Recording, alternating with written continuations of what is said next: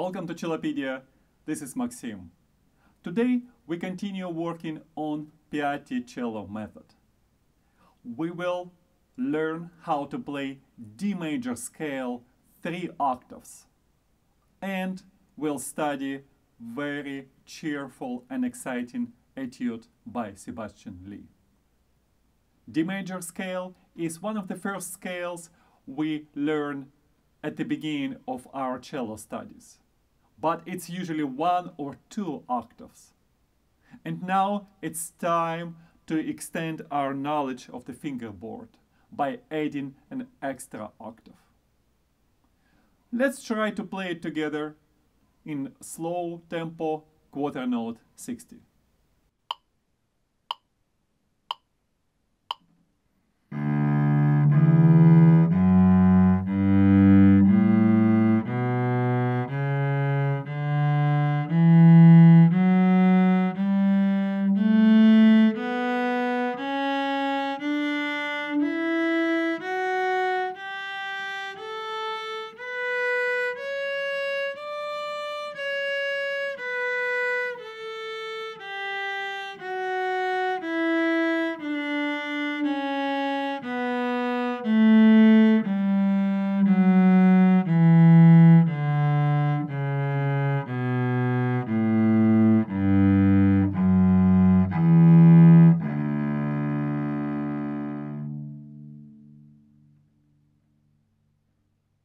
I assume that you already learned how to play 2 octaves D major scale.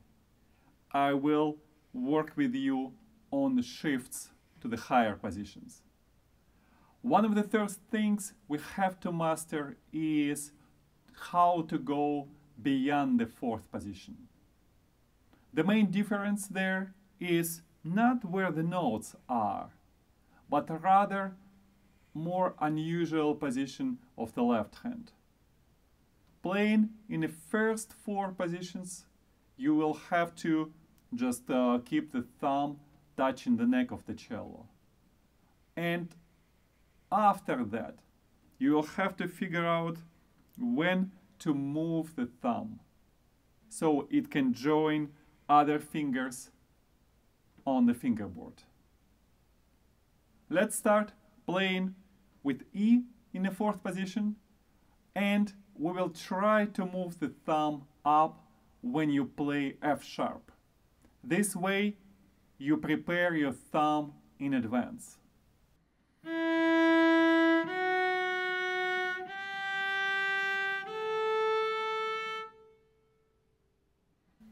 It's important to do it many times, so it will become your habit. If you have to think about thumb, then chances are that your shift will not go smooth and your intonation of G with the first finger will not be perfect. Make the shift as many times as you can, and then we will continue.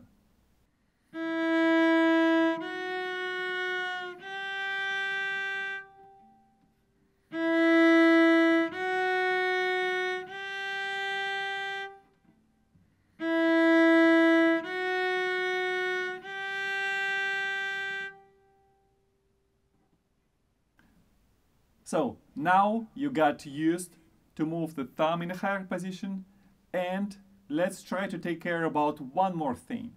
When you make this shift, try also to prepare the second finger. If you just make a shift and your second finger is somewhere above the fingerboard in no particular position, then the intonation of A will be fairly random. At least you will have to make an extra effort to get that note. But if when you make a shift, you are making a shift and also taking care of the distance between G and A, the whole step, by the way, then your left hand will work in much more efficient way, and most likely you will play with higher precision.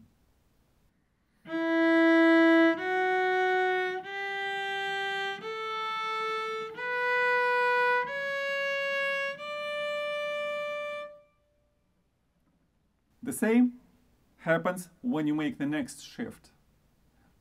The distance between B and C sharp is the whole step. Try to take care of that right away. You make a shift from A, and you're also preparing the next note. So you're thinking 2 steps ahead. This rule works really well for every shift. This way, when you make a shift, you ideally need to think not only the very first note you're about to play, but all the notes in the following position. And if there is a way to prepare fingers while making this shift, you will be way more precise with execution of all the notes in the position. It's very tempting to use harmonics when you play most of the scales.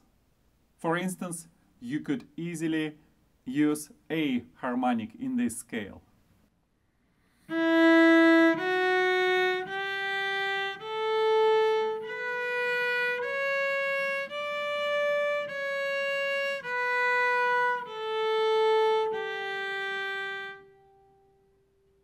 But I would recommend you only to use harmonics to check if the notes, say A, is in tune. But when you play the scale through, then you're better off not using harmonics. Simply because you need to master all those shifts using the normal notes. Because in the future, you might need to work on vibrato when you make those shifts. And also, the sound quality is way more consistent if you are not using harmonics. And if piece of music you are playing will benefit from using harmonics, of course, you can do it. Once you feel confident playing this scale 1 note per bow, you can, of course, try to play it much faster. Very often, 3 octave scales are played 3 notes per bow. Now I'll play for you in the tempo 3 notes 60, 3 times faster than I played before.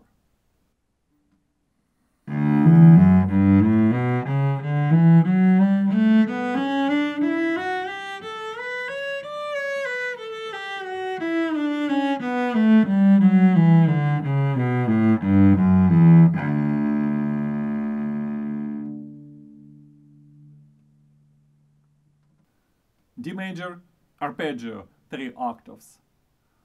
The fingering you see here on the top is most frequently used. It might not seem to be ideal at first because you have to make shifts on lower strings. But making shifts right away will spare you from making huge shifts on the A string at the top of this arpeggio. Let's do it together, tempo quarter note 60.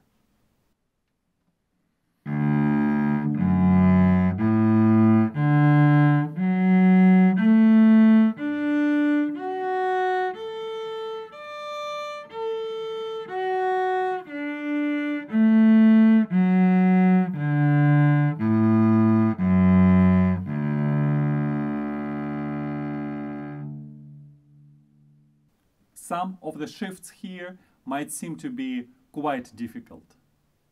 You can use the same approach. Just work on those shifts playing just 2 notes. 1 note before the shift and the shift itself. And always don't hesitate to play it with glissando, so you can hear the 1 note going to another. You can always use very smooth and slow slide in the left hand. The good example is a shift from D to F sharp on the G string.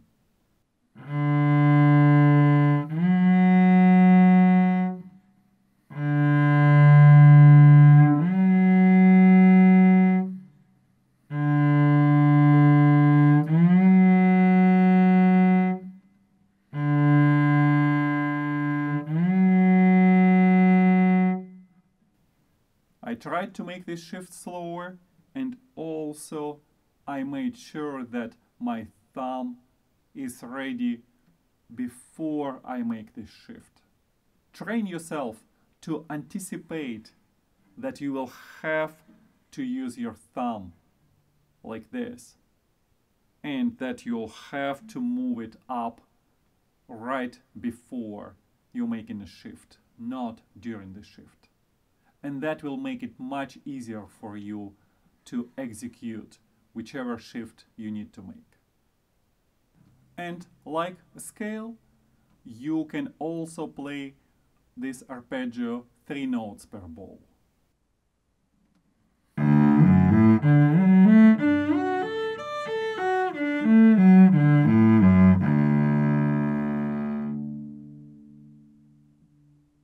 The etude number 11 by Sebastian Lee.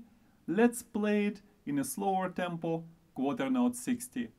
Check your bow hold.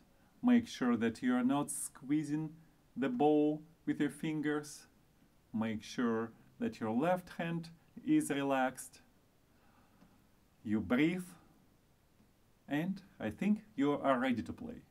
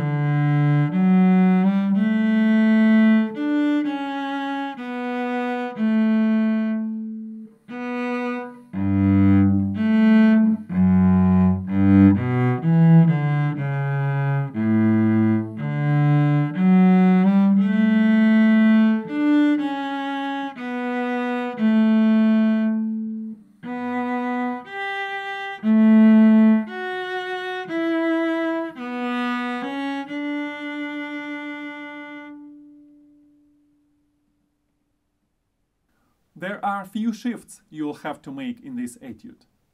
Those are not most likely the difficult shifts for you to make. However, it's very good idea to be as prepared to make them as possible. Let me give you 2 examples. In the third line, you will have to make the shift to the second finger to play A. In this case, you have a quarter note rest right before that. That means you will make the shift while counting through this quarter note. Try to make this shift right away when you count through the quarter note rest, and you will be able to make it in much more precise and relaxed way.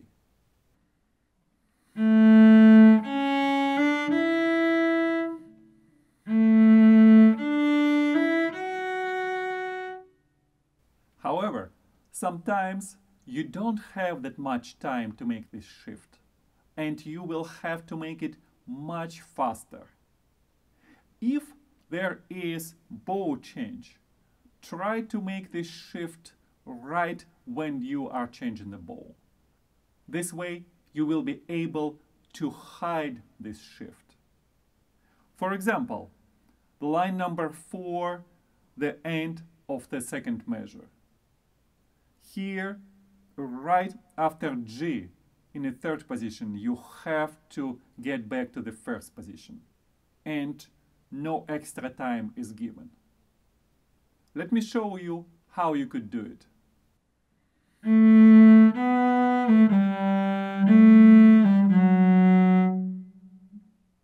I will do it one more time. Pay attention. I made the shift right when I was changing up bow to the down bow.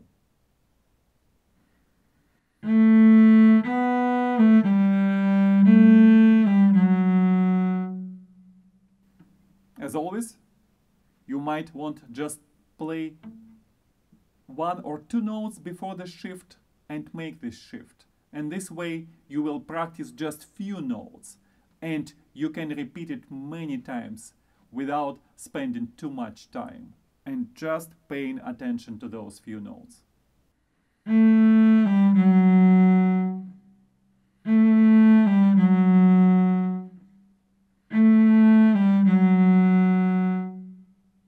It is very important to play the notes before the shift in tune. Otherwise, every time you will be working on somewhat different shift. Very important part of the bow technique to work on in this etude is going over the string. For example, the measure 3. Let's try to do it in very slow tempo.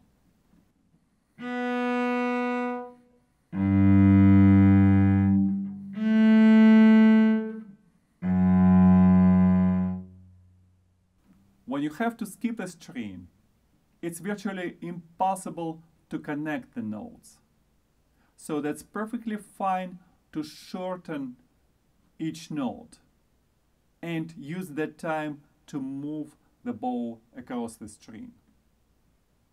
Needless to say that each string requires different angle. So that will be perfect spot for you to work on positioning the bow properly, considering each string you have to use. A string, D, and then G, and then the angle for C string.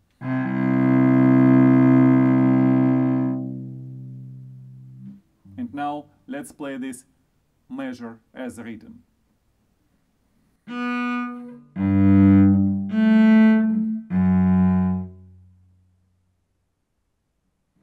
You might hear some unwanted noise in between of those notes. Try not to avoid it by just lifting the bow. Even though it might seem to be a very exciting technique to use, it will not be very efficient in most of those cases. Just a quick stop and then moving the bow from string to string, at the same time changing the bow angle, will help. And of course, you have to study it from slower tempo to faster. When I play this etude in a slower tempo, I used very little vibrato to make sure that we pay all attention to technique rather to the melody. However, when you're ready to play it in a faster tempo, feel free to add vibrato, to phrase more, and to make it to sound as if this is the concert piece. I will play it for you in tempo quarter note 104.